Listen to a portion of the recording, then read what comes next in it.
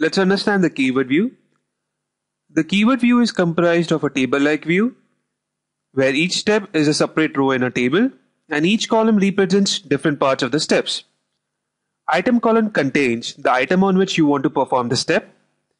This column uses icons to display the hierarchy of GUI objects on which operations are performed.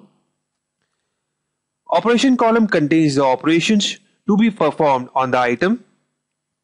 Value column contains the argument values for the selected operation. QTP automatically documents each step for easy understanding in the documentation column.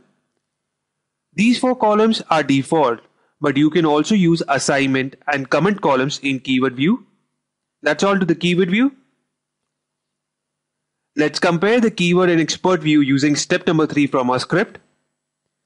You will observe that the same object hierarchy is displayed in both expert view and keyword views, and they map to the same operation and the same argument value. Essentially, keyword view and expert view contain the same data but arranged in different format. In fact, you can perform all operations like creating, modifying a step using the keyword view, but to gain mastery over the tool, we will restrict ourselves to the expert view.